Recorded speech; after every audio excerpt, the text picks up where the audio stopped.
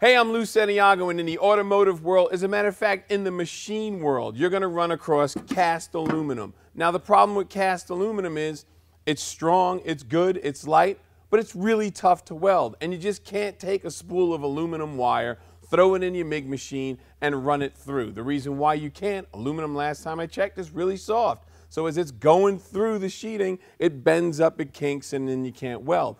But there is a solution. It's called the Lincoln Spool Gun. And the reason why you want to use it is, it's really simple.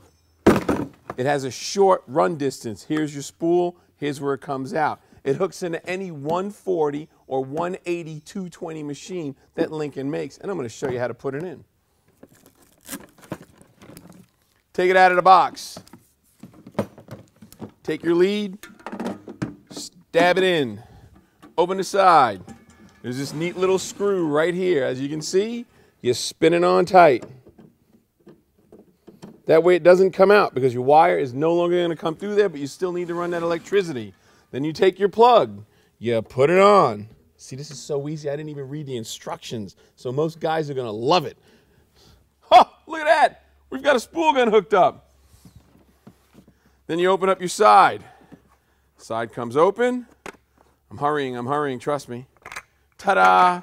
Then you take your spool, you put it in, feed it through like you normally would in your regular machine, stab it and go.